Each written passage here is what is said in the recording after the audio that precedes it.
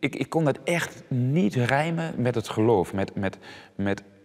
Als God met alles een bedoeling heeft in het leven, hè, voor iedereen ook een bedoeling heeft, dan was een onschuldig kind, kan gewoon nooit een slachtoffer zijn van de bedoelingen van God. Want dat is dan uiteindelijk wat het is.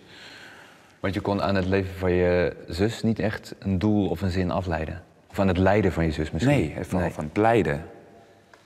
En het lijden dan vervolgens van mijn ouders daarin.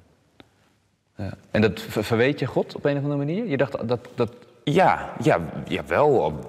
Op het moment dat ik in de kerk zat, wel. Maar dat ik er dus van afstapte, dacht ik, ja, want er is geen God. Want als hij er was geweest, was zij niet zo zwaar spastisch geweest. Nee, dus dan had hij het voorkomen. Ja.